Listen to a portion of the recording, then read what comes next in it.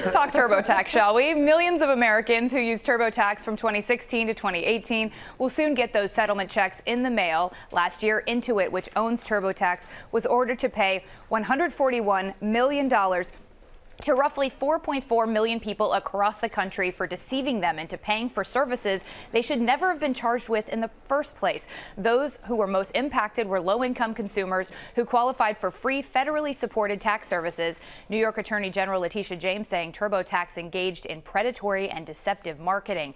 If you qualify for a restitution payment, you don't need to file a claim. You will be notified in an email from Rust Consulting, the settlement fund administrator, and you'll receive a check automatically. Those checks, which range from about $29 to $85, will start going out this week and will continue through the month. In a statement released at the time of the settlement, Intuit said it was pleased to have reached a resolution with the state attorneys generals that will ensure that the company can return our focus to providing vital services to American taxpayers today and in the future.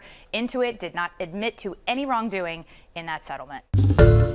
Hi everyone, George Stephanopoulos here. Thanks for checking out the ABC News YouTube channel. If you'd like to get more videos, show highlights, and watch live event coverage, click on the right over here to subscribe to our channel, and don't forget to download the ABC News app for breaking news alerts. Thanks for watching.